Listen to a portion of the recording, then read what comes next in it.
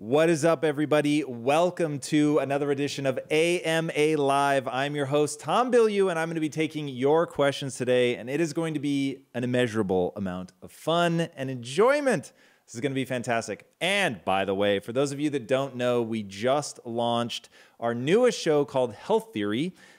Please go check it out. That's on YouTube. It launched this morning at 7:30 a.m. PST, and I'm super stoked on this show. One, because if you really want to optimize your mind, you've got to eat right. You've got to exercise. I wish it weren't so. I wish you could just sit with a bowl of ice cream. That would be magical. And do nothing, and that you would be cognitively optimized. But sadly, that is not what nature has in store for us. So if you really want to get your mind right, you've got to focus on diet and exercise as well.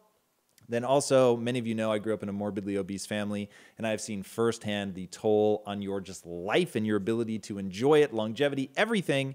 What happens when you're not in good health? And then also, probably the biggest driving force of launching the show, if I'm honest, is my wife is going through, but it used to be literally at tragic proportions, going through digestive issues, and that was absolute madness. All right, and so with that, I promised that I would learn all this shit and help my wife finally solve the problem because she's been struggling with it for 3 years. And for the first 2, it was pretty brutal. So finally I said, look, I'm just going to become an expert in this. Doctors weren't helping. Even all the mad scientists that we had at Quest couldn't get us out of the problem. So ultimately I had to buckle down, learn this stuff myself. And I thought, oh my God, I'm encountering all these amazing people, all these incredible ideas. They're helping Lisa. And by the way, mad shout out to Impact Theory alum and founder of Viome, Naveen Jain, who's helped us so much with this, I cannot even begin to tell you. So, Naveen, you have my heart, and you know that at this point. All right, without further ado. Oh, today's episode is brought to you by the Grit shirt. My man, thank you for reminding me. There we go. Grit it out, motherfuckers. No matter what your problem is, I'm telling you, grit is the answer. Unless it's microbiome. Then you're going to need grit and a whole lot of other information. All right, first question is from Robyn Bautista. This is via the Connect inbox. Hi, Tom. I'm 29 years old and am barely beginning to learn about growth mindset and taking ownership. I find myself getting distraught about where I am in life and question what I want to move towards. I feel so behind and find myself getting angry over the choices I've made and not having knowledge sooner. I'm afraid I'm too old to change. What advice do you have for me, and how do I move out of this space? All right, so first and foremost, before I answer that question, I sent you a question, I think yesterday. Okay, cool. So make sure we got that bad boy queued up. Nice. That one's next.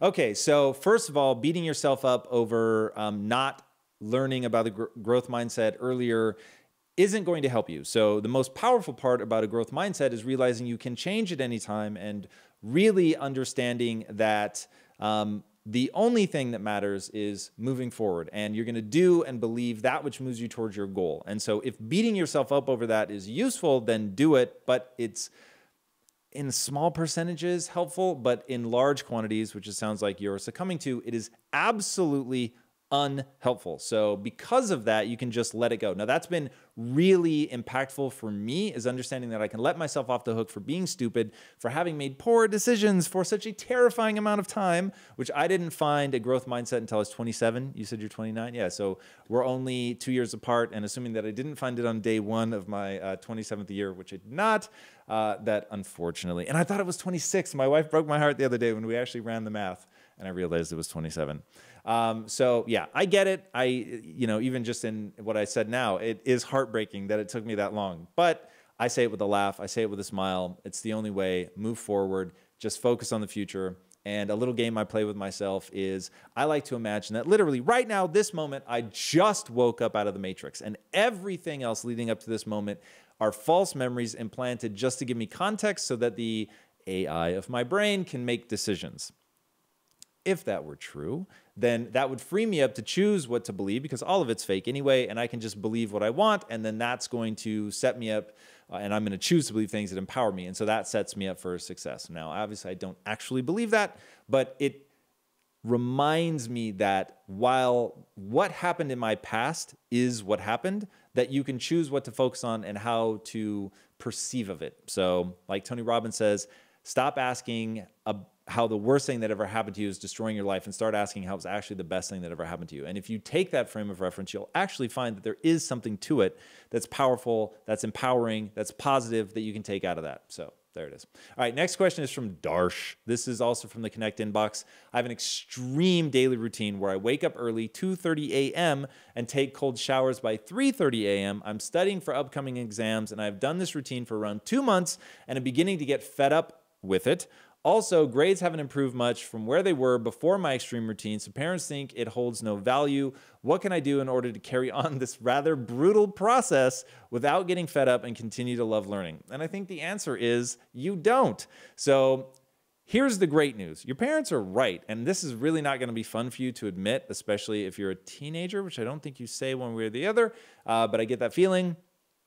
So you're not going to like admitting that your parents are right, but it sounds like they are right. And it doesn't sound like your routine is holding much value. If it's not improving your grades and it sucks, then it doesn't seem like there's a lot going on. Now, there's a lot to be said for discipline and having that discipline in your life. But I will tell you right now, the most important thing to having discipline, you ready for this, is to actually give a shit about the thing that you're fighting for. So if you were like, I've got to get good grades and I really want to get into the college and I'm willing to do anything and everything to do that because I want to be a doctor or whatever, and it really requires that I get that degree, and so I want to go to a certain university, great. Okay, if we're amped up about that and you love that, fantastic. But the getting up early, the brutal routine, the cold showers, all of that is but a path to what you really want. And what you're seeing is it's not improving your grades. You're not having a good time at it, so there's no reason to do it. So I want to be really fucking clear. Somebody the other day, and I loved this, they said that I'm the bridge between Jocko Willink and Jason Silva. I'd love to sit at that intersection. That would be amazing. But I'm not about beating myself up just for the sake of beating myself up. Now, doing hard things, like I'm definitely doing a 3-day fast, and I'm contemplating a 5. I'm going to look at Chase for this one. You down for a 5? I'm down for a 5. All right, so we may do a 5. I'm not prepared to commit to it yet. I know better than that, but I've spent the last few showers really thinking about the amazing results that come out of doing things that are very hard. So there is something to get from that, but if you're finding that it's just chipping away at you and that it's not adding to your life what you hoped it would, then switch it up. Try something else. Don't be afraid of that. All right, so yeah, with all things, don't be dogmatic. All right, next question is from George Griffith. This is Facebook. How often do you feel unmotivated with your production company? Do you ever feel like it isn't going to go where you want it to? The amount of time that I spend there is not a lot. I don't spend a lot of time feeling unmotivated, but I definitely have moments where I'm like, whoa, is what I'm doing right now actually going to take me where I want to go? It's really fucking rare that I allow myself to even momentarily contemplate it not working at all, but I stare ruthlessly at whether or not the approach that I'm taking, the path that I'm using right now, is the right path. And so last week, I was in New York, I was meeting with the former head of one of the major comic book companies, and literally I said, there are 2 questions that I have over the next 2 days. We spent 2 days together. Question 1, why am I going to fail? And then question 2, how do I guarantee that I succeed? Now, I wanted to start with why I'm going to fail. I wanted to really internalize how the path that I was on wasn't going to be the path that's going to work. And when you can really hunger for that, when you can really want that, then suddenly, even if you're spending time there and you're thinking, whoa, this isn't working, you're just looking for ways to change. You're looking for ways to increase your odds that something is going to happen. Now, one thing that I just know true to life is the struggle is guaranteed, success is not. So don't get overly focused on like wanting the success and fantasizing about the success. It has its place, there's no question. But if that's your primary driver, it's not going to be fun. I've lived that nightmare. If, on the other hand, that's, hey, one of the things you lean on, and I used to go drive around Bel Air and here where I live now and look at like the big, beautiful houses in Beverly Hills and say, one day I want that. And it was very, very motivating for me. But then I went through a period where all I was thinking about was the financial success, and that was a total fucking disaster. So I had to find that thing in the moment. If the struggle is the only thing that's guaranteed, how can I fall in love with that? Now, if you can fall in love with that, even when you have those moments where you're like, wow, this really may not work, it's like, hey, That's fine. Whether it plays out that way or not is somewhat irrelevant. I love the process. I love what I'm learning. I love getting better. The actual act of getting better and improving, trying to solve the business problems, all of that. And then motivation, again, it just comes back to, do you love that thought of what you're trying to do? Now, remember, the thing that I love the thought of isn't so much the studio, although that is very exciting for me. The thing that is worth me betting my fortune on is pulling people out of the matrix. That, for me, is the thing that amps me up the most. That I could do. So when you find that thing, that's going to be the thing that pulls you through those unmotivating moments. So if you're having a lot of them and if you're living in that, one of two things is true. Either you're not very excited about the thing that you want, and so those little grains of doubt just grab a hold of you and drag you down, or you need to ask yourself the fundamental questions which will reveal the way that you think about the world. So I don't have them memorized. I really should memorize them, but I do have them written down. I don't remember where we last posted them. We should turn these into a blog article. They'll definitely be in the book. But it's basically stuff like this.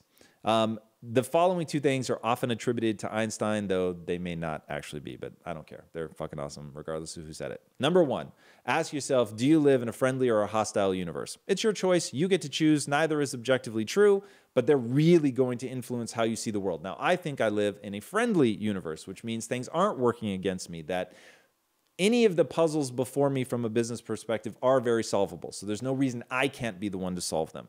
And then the other question is, let's see if I can remember this, also from Einstein. Nope, it's not coming quickly. So anyway, there's 4 questions like that that are designed to get to the whole notion of glass half full, glass half empty. And if you can realize that you get to decide that, you get to choose that, you get to reinforce those things in your mind, you can choose to believe that things are working for you, you can choose to live in positivity, you can choose to be optimistic. And from that position, I think you'll find that the fears of things not working out begin to diminish over time. Okay, next is from Hesse Williams. This is on Facebook. How do you respond when the matrix tries to draw you back in? Okay, so this doesn't really happen to me a lot anymore, but it used to happen to me all the time. And the way that I would respond is to understand that I needed to strengthen my belief system, okay? The belief system is everything. Like, that drives everything. It drives the way that you perceive the world.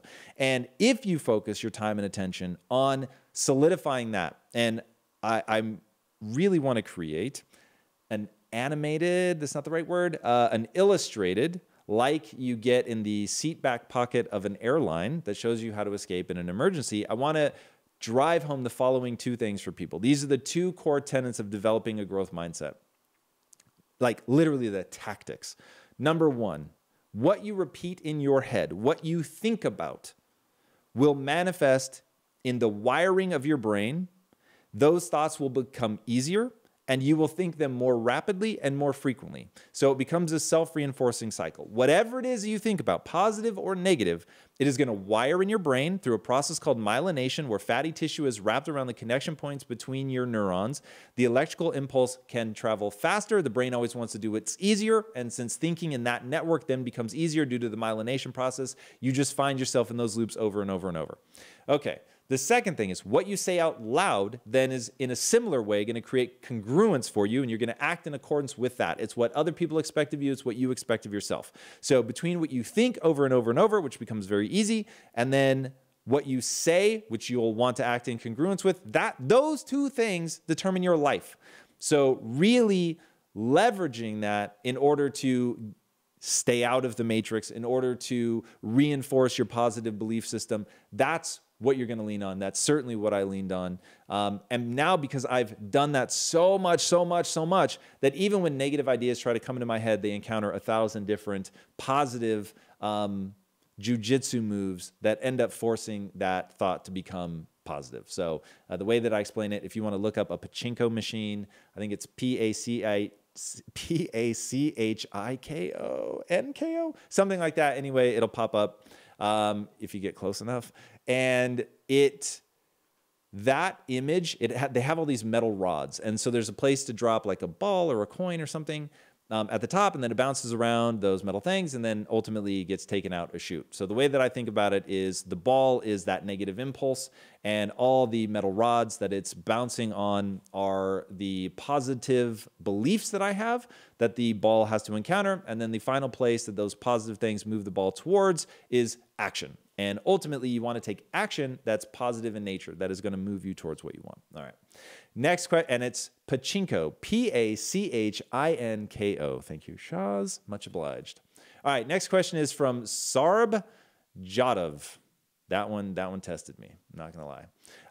Why do so many people feel they are behind in whatever they are achieving? There must be some reason. Can you give us some small explanation, please? So I don't know, but follow my logic. Our brain is meant to keep us safe. And in all of that, one of the mechanisms that it uses is basically self-flagellation. So, hey, dummy, you did that thing. Why'd you do that thing? You shouldn't do that again. Like, you should just cower in the corner over here because it's better to be on the bottom and safe than be on the top and at risk. Now, some collateral damage to that is we tend to just self-flagellate about virtually everything. We're not good enough. We're not worthy. We compare ourselves to others so that we know where we fit in the hierarchy, which is terrifyingly deeply ingrained in us.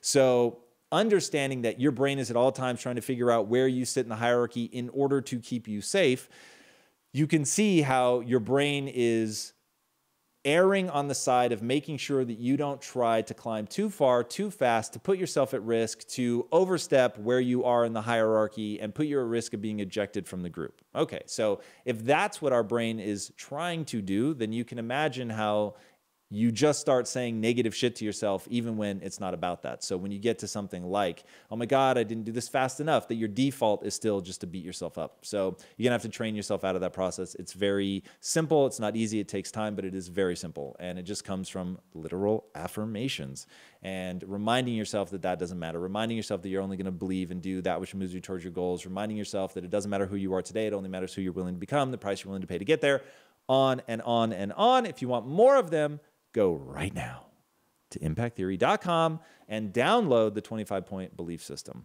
Those are the 25 things that I just reinforce in my mind. All right, next question is from Natalia Tellish. This is from Facebook. It's no secret that the American education system is outdated. What sorts of things do you think should be incorporated to the education of today's children? What concepts or courses do you think are obsolete and can be completely removed? Okay, well, I am not an expert on this, but follow my logic. And if you agree, fantastic. Anything that involves rote memorization just does not make sense in a world where you have a supercomputer in your pocket. And like Chase did with Pachinko, you can look something up instantly. Nobody really values you for your ability to remember facts and figures like that if you can just look them up. So anything around that, I think you can just disregard. Anything, on the other hand, that's focused on problem solving, on thinking creatively, on building an empowering mindset, those are the things that I think we either need to focus more on if they're already there or really inject into the system if they're not. Nobody taught me how to think in high school or grade school or middle school to terrifying consequence. And so if we were baking that into the education system, I think that people would be way better off because it's at the foundation level. And anything that we can do to teach people how to think in an empowering manner, how to learn in an efficient manner, things like that are going to be really, really empowering. And then also just being able to problem solve, which I think a lot of people don't realize how many problems they actually can solve. And that was something that took me a long time to have faith in myself, to believe in the process, to understand how you go about learning about something and then actually executing, taking action, that those are the only things that matter, that momentum matters. Literally, in fact, here's what they should do. They should take my YouTube videos and my Instagram feed, and they should just make that standard curriculum. That's my answer. There you go. Because those are all the things that I wish I'd learned. All right, next up is Jacques Botha, YouTube. Hi, Tom. I'm a nice guy. Oof. If you've ever heard of r/nice guys, that would terrify you. With all the nice guy tendencies and find that people talk over me in group conversations, how do I make myself heard without being an asshole? Shock. You ready? What's the woman in the Matrix says, I hate giving good people bad news? The Oracle. The reality is if people are talking over you, chances are that what you're saying just isn't that interesting.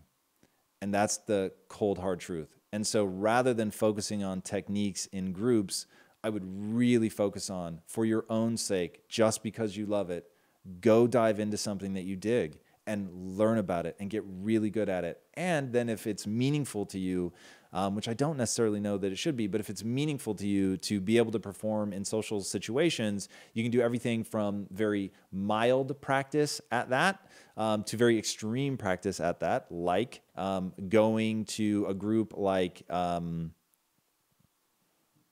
believe I'm blanking on the name of this. Say it again. Yes, thank you. Cindy coming through.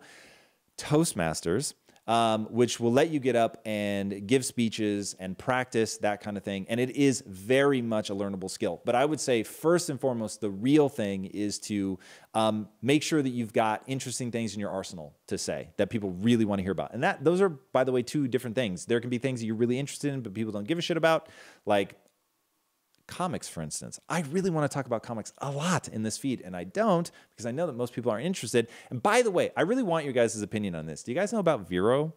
So we're debating internally on Vero. Because my Instagram feed, my Facebook feed, my YouTube feed all already are geared towards mindset, straight up, like you know where to go if you want that stuff. Now, on the other hand, what we're building with Impact Theory Studios is all about showing people how they can extract usable information through narrative. So whether that's a comic book, a TV show, movie, video games, whatever, anything that houses narrative. I think there are a lot of incredibly powerful lessons that are only accessible when told in an emotive way. So that's why I'm obsessed with that. So I'm thinking about, on Vero, doing a feed that's entirely around that. Things that I'm reading, what we're working on from a comic book standpoint, movies, that kind of stuff. So be very curious to know if that would be interesting. I get it to a very small subset of you, A, and B, or if B, people would rather another outlet for the exact same stuff, because right about now it would be copy and paste from IG onto Vero. So anyway, want your feedback on that. So Jacques, that was an aside on how I know not to just go full blown on comics. I know why people are showing up here to this feed. And so I tailor my comments to that. And then the last thing I'll say on this, which I probably should have said first because it's actually the most important. If you want to be interesting, be interested. Ask a lot of questions. Find out more about people. Learn about them. If you look at my style of interviewing, I went from not existing and everybody telling me that I would never be able to build the show to building the show, growing very rapidly, and getting just incredible human beings on the show by asking a better caliber of question. And the way that I do that is simply by learning more about that person and those topics than most people are going to put in the effort to learn. So in knowing a lot about it, the thing it actually empowers you to do is ask better questions and engage with people. People love talking about themselves. So the more that you can engage them that way, I think that you'll find that people then start gravitating towards you. One of the most powerful tools as a social animal is to understand if you can make other people feel better about themselves when they're around you, then they want to be around you. And that, man, that is like the sun, the yellow sun to Superman, just to sneak in a comic book reference. So get after that. I think you'll find it very, very useful.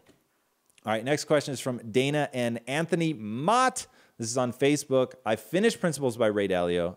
Nice. I have an organization slightly different than a traditional structure. How did you initially introduce the concepts to your team? What obstacles did you face? I want to implement the right way. Okay, so I don't consider myself an expert on implementing this because we're still in the process of doing it, but it looked like this. I started reading the book at Chase's recommendation, who, by the way, what's your IG feed? Chaycap. C-H-A-Y? C-H-A-Y-C-A-P. He's going to start talking about the books that he's reading on his Instagram feed. I highly encourage you guys to follow him. He right now, of all the human beings on the fucking planet Earth, no one recommends more books that I then actually go on to read than Chase. So I'm telling you, there's something about where he's at in his journey in life. I don't know what it is. He's got his finger on some pulse, but he told me to read Principles. He bugged me about it forever. And this was at a phase when I was still ignoring his book recommendations. And then finally I read it. It was so fucking good that I was like, whatever this kid tells me to read, I'm going to read. And he's just been an insane wealth of information. Okay, so anyway, I read Principles, changes my life. I come in and I tell people, hey, I'm reading this book. It's really freaking me out. It's so fucking good.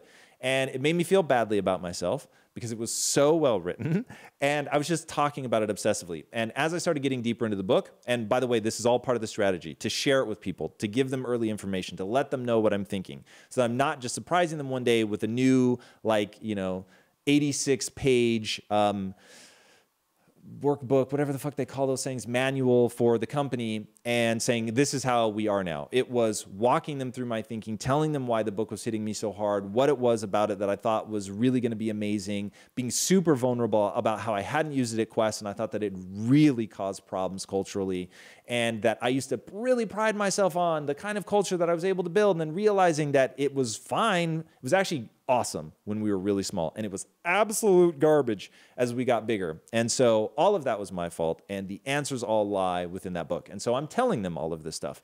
And then finally I said, look, we are going to be implementing this in the company. I believe in it that strongly, and so it's required reading. I need everybody to read the book. And I gave them, since I had started talking about it, was probably 6 weeks before we finally met and discussed it. But I gave them originally 2 weeks. And then at the 2-week mark, we realized people needed more time. So we extended it to an additional 2 weeks. So people had about 4 weeks to read the book. And then we had a big meeting where, in true Principles fashion, we had everybody talk about what they liked, what they didn't like, what scared them, what they were amped up about, all that. And then we've since started implementing it. So things like the error log was a pretty cool way to get people to start engaging with principles, because they got to see firsthand. I was the first person to put an entry in to say I'd messed something up, and there it was for everyone to see. And then as other people started entering things in the error log and they saw, hey, I didn't get fired, and I admitted something, you know, that I messed up and it was pretty bad or whatever. And we talked about what are we going to learn from that and all of that. And then just reinforcing it and having those painful, sometimes super awkward conversations that slow meetings down, but showing that principles are a priority, that people can criticize from the bottom up, from the top down, side to side, whatever. All right, I can feel that I could do an entire episode on that. I'm going to stop there. But yeah, I'd like to think there are other people talking about implementation online. I don't know that, but it'd be really interesting if you do the work for both of us and find out if that's true, and then ping me and let me know if there are, because I'd like to learn as well. But that's what I've been doing so far. Okay, next question is from Crafty B on YouTube. Tom, I'm a lazy ass, but I desperately want to have self-discipline. How can I start to build up self-discipline, and how can I keep it up and not go back to my lazy tendencies? Okay, the only thing that matters in all of this is, do you actually want the pot of gold at the end of the rainbow? And what is that pot of gold at the end of the rainbow? So you need to know very clearly what your goals are. That goal needs to be something that you really, really like, and it can't just be, I don't want to be lazy. It can't just be, I want to have discipline. So discipline is just a tool. Laziness, I think, is most people's default state. Remember that energetically, as a species, we're way better off conserving our energy than expending it, unless we're expending it in service of something. So if you're running after a gazelle or whatever to take it down, okay, cool, that's going to make a lot of sense because you're going to eat. But for the most part, like most of us like to just sit around. And that's why in our modern conveniences, it becomes really problematic, because people don't necessarily enjoy going out and doing hard labor, hard things. You get some people that get endorphin releases from running and stuff like that. I'm not one of them, so I can't speak to that. But understanding that neither of those things are the thing in and of themselves. So the laziness hints at what we just talked about, and then the discipline is meant to be the thing that gets you to something that you really care deeply about. So identifying that thing that you care deeply about, that is step one. Now, assuming that that thing gives you more energy than it takes away, then all of a sudden the discipline really becomes about tactics far more than it becomes about, how do I do this? How do I keep this up? How do I make sure that I don't slide back? I think people slide back because they don't care about the thing that they're chasing. They try to pretend and tell people that they did, but in reality, they're not being honest with themselves, which I think is a pandemic, that people aren't honest with themselves about what they like. Now, those are the easy ones to understand. Now on to my personal pet obsession, and I want to make this change in the world. You want to talk about one very specific impact that I want to have on the world. I want to teach people how to fan the flames of interest to turn them into raging infernos of passion. Passion is not hiding inside of you. If you don't feel it, it's because it's not there. You have to create it. Now, you create it from something real, that spark of interest, but don't ever expect your intuition to do anything more than whisper to you. Don't expect moments of interest to be like a lightning rod and suddenly it's this deep passion. It's going to be something that you're like, whoa, I like that. It's kind of cool. I like being around it. I like the imagery, the people, the whatever. There's something that draws you into that world. Go engage with it. Find out if it turns into a real fascination. If it does, and you find, wow, I really enjoy this. I lose track of time. This is a lot of fun. Then you're going to go down the process of gaining mastery. And in the process of gaining mastery and fanning those flames of interest, telling people how much you like it, and this is the one people miss, embodying that excitement like I do during an AMA. I embody my excitement to remind myself how much I like serving this community, okay? I do that on purpose. I modulate my physicality. I modulate my voice. I do all of that so that I really actually feel the passion. Remember, the physical hooks into something work into getting into your mind as much as getting into your mind then creates physicality, okay? Those are really important things to understand. So once you start doing that and you know how to fan those flames, then all of a sudden the discipline just becomes tactical. And then you can use things like bright lines and rules, like I get out of bed in 10 minutes or less, simple as. The first thing I do is work out, simple as. So it's like you just start putting these rules in place and then telling people what you do, making your identity known to not only yourself but to other people so that you have congruence working for you. All right, next question. Jose Gabriel Gonzalez, this is from Facebook. Tom, how did your life's mission evolve over time to the point at which it is now? Did you just wake up one day with the idea of building a studio that would get people out of the matrix, or did you slowly polish the idea over time? How did the process look for you? Okay, so definitely was not a lightning rod moment. When I was 12, I thought I wanted to be a filmmaker. I was gung-ho for that. I loved it. I poured my energy into it. I tried to get good at it, all the things that I just walked you guys through. And I found that the more that I did it, the more I enjoyed it. So I went to film school. I graduated film school. That's a long story. But I graduated film school feeling very frustrated. I don't know how to break into the industry. I feel completely lost. Then people introduced me to the idea that if I want to control my art, I have to control my resources. Now, in this time, I big brother for this kid in South Central Los Angeles, and later he moved to Compton. And seeing that kind of horrifying world, I realized, whoa, like this kid's life is dramatically different simply because of where he grew up. He's no less intelligent than I am, but he perceives the world so radically different than me, so that plants a seed. Then I start Quest as a way to get wealthy, control the resources, help people. That's a long story. I'm actually doing a terrible job of summarizing that. But anyway, we start Quest, and we end up having about 1,400 employees, and the vast majority of them grew up in the inner cities and reminded me of the kid that I used to big brother for. And I realized, whoa, their lives are going to be radically different, not because I'm smarter, but because I perceive the world differently. I have a different belief system. And because of that, I do different things with my life. I take different actions. And that really freaked me out. I did not like that in any way, shape, or form. And so I started thinking, okay, if Quest was my answer to how do you at scale get people healthy, you create food that they choose based on taste and it happens to be good for them, rather than telling them to eat less and exercise more, which doesn't work. What would that solution be to, at scale, give people that belief system? And I realized, whoa, all of my training and all of my love and passion for filmmaking may come back into play here. And so as I looked at that problem and thought, what's the no bullshit answer to transmitting belief system at scale at a level that actually impacts culture? And the only thing I can believably conceive of is, given where the world is with the way that media is today, social media and traditional, that it was ripe for this moment for somebody to come in and use social content to preach to the choir, and then use traditional content to preach to people who are all the way to being antagonistic towards change. And over generations, I think that these ideas will seep into the culture. And I think that that's incredibly powerful. So that's how I came to that. Now, it also happens that that initial feeling that I had for helping people, which I love, it gives me so much energy. And so you put all that together and it just made a lot of sense. But it was not overnight. There were multiple times where if you'd asked me, I would have said I had a completely different passion and mission. So there you have it. Amanda Kofi, this is Facebook. I'm having concerns with positive thinking and affirmations, so I'm in the process of changing my thoughts to positive ones. I found myself worried about some music I listen to. Example, Bad at Love lyric. Can music cross over to our subconscious thoughts? Not only can it, it's probably one of the most potent ways because it's emotive. So going back to what I was just saying about why I think that narrative is so powerful is it grabs us at the limbic level, the emotional level, and can really transmit things subconsciously, things you're not even thinking about assimilating into your life. That's why I say that it works with people who are even antagonistic towards taking that in. So 100%. Now, that doesn't mean that like I only listen to music if it's positive, but I'm not afraid to listen to music that isn't positive if it's really catchy. because I have so many mechanisms in place to make sure that I don't adopt that as my belief system. But if in the beginning you're struggling with it, yeah, like just aim yourself at stuff that's empowering and positive. It will only help. But I would be lying if I said I didn't take in a broad swath of stuff. But like I was talking about earlier with Vero, the team was asking me, well, would you just talk about every comic book you read? And I said, no, I would stay totally on brand with mindset and empowerment. And I would only talk about those things.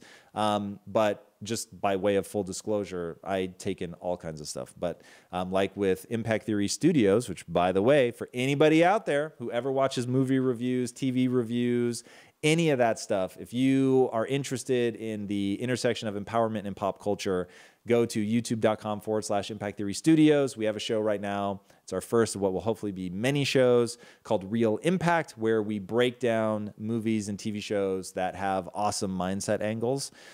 So yeah, that was a long way of saying, if it's fucking with you, then just do positivity. That certainly won't hurt. All right, next up, Will Collette. Facebook. Our unit likes to solve problems with meetings. I'm in at least one a day, and they take at least an hour. I hate them. What's your advice to get rid of these? They often don't result in productive action and solve problems another way. Okay, so I have a very complicated relationship with meetings. I hate the vast majority of meetings, but some meetings are very much critical, and the team needs to understand where everybody is. You need to be able to communicate things that get people moving.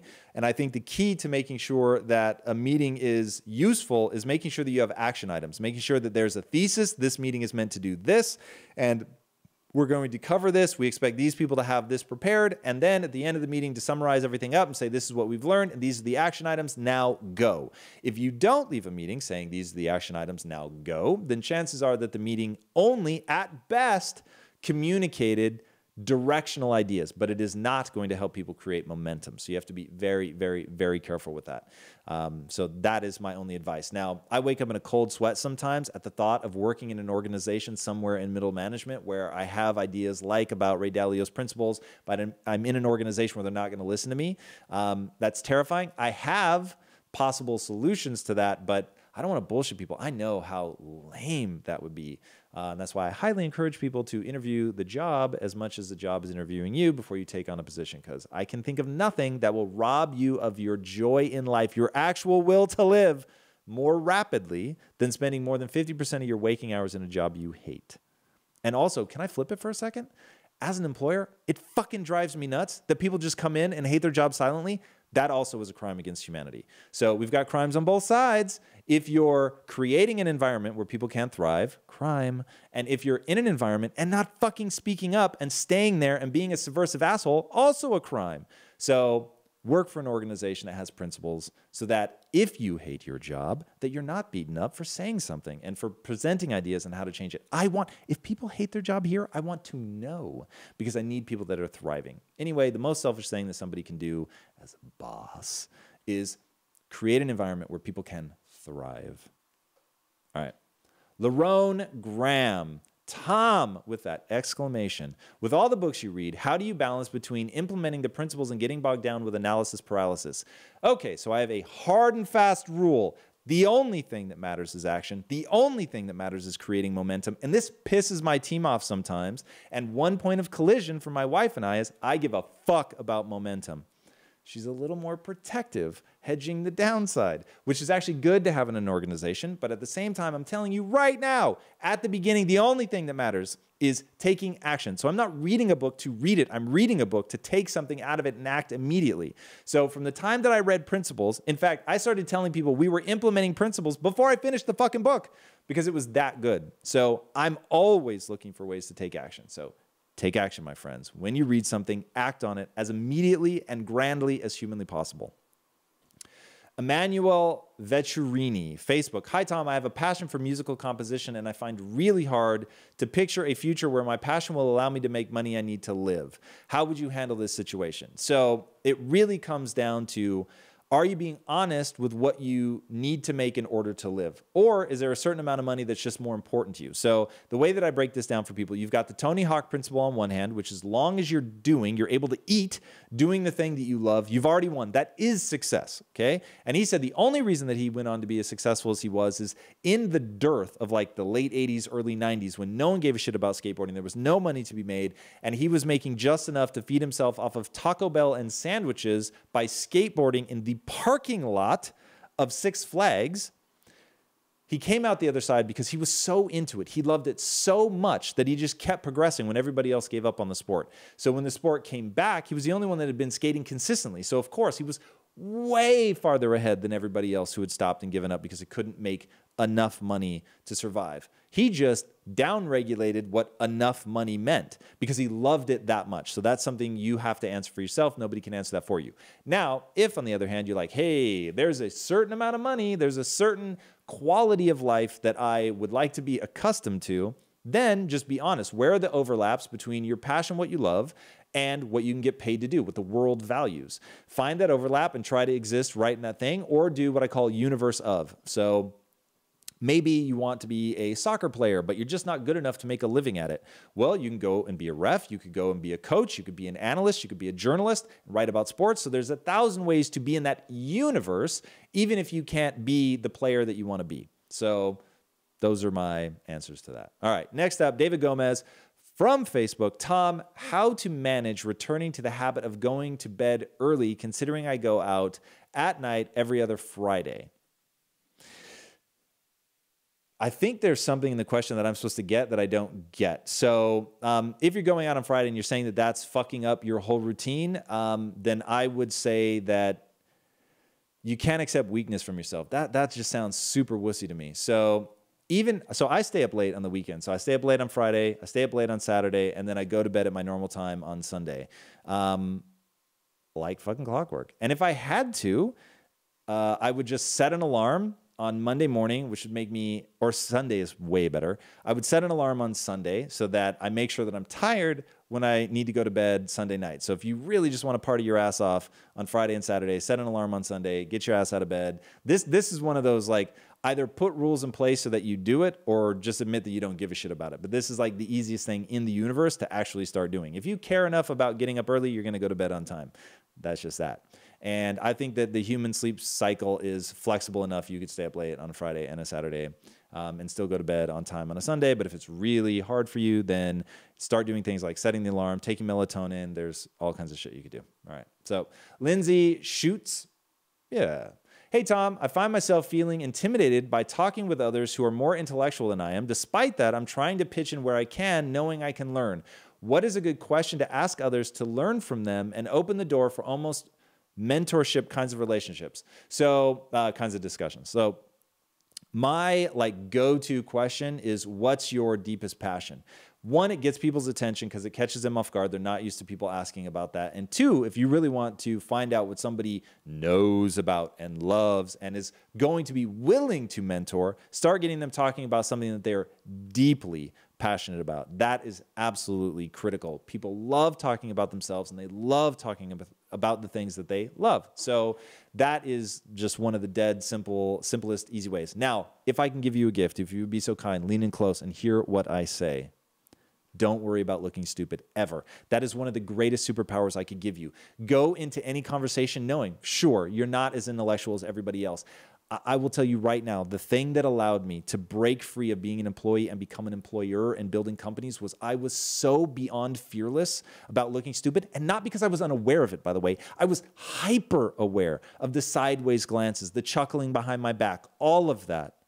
And I just said, I'm never going to be held back by being afraid to look stupid. And so I would charge into any conversation. I wouldn't try to take it over. I wasn't an asshole, but if I didn't understand something, I said, I don't understand that. And I would push them and try to get them to clarify things. I would repeat it back to them and see, am I actually understanding this? And if I wasn't, I would keep digging until I really got it. And I was never afraid to ask. And that's the key. If you don't know, don't pretend that you know. Go in and ask. But ask knowing that those questions, they will reveal that you don't know something. They will be embarrassing. And people may, in fact, laugh at you. But if you keep going, You're going to laugh last of this, I assure you, because you will have the knowledge.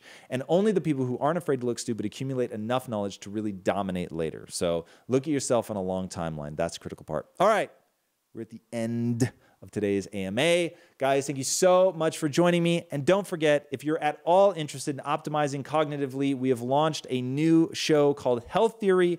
It's on YouTube. Check it out. Our first episode dropped today with the legend Mark Sisson. Would love for you guys to go there. And by the way, if you consider yourself an impactivist, I have one ask. Be open-minded and positive. That's it. Be open-minded and positive. I don't want to get... And in fact, I'll never fucking debate you. That's so uninteresting to me. I cannot begin to tell you how uninterested I am in convincing people that I know something. What I'm interested in is learning and providing people with tools that they can use. So there is something so fucking weird about exercise, diet, nutrition. It brings out a dogmatic zealotry in people that drives me bananas. So one way you can support this community would be to just go in, be positive, or it's okay to be silent. There are many times where people come on the show, they say something that I totally disagree with, but I don't sit there and debate them because it shuts them down. It makes them not want to talk. It gets so fucking weird. So please, guys, one thing that this community has been so amazing. There's been so much positivity in the comments. It's unlike anything I've ever seen in my life.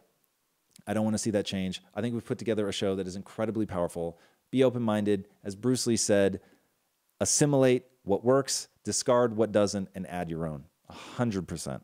So get after it. Mad shout out to Lisa and Michelle, who've really made Health Theory what it is. So if you follow either of them, give them a shout out, show them some love if you like the show. I'm super proud of it. So go check it out. Health Theory on YouTube. All right, guys, thank you again. If you haven't already, be sure to subscribe. And until next time, my friends, be legendary. Peace.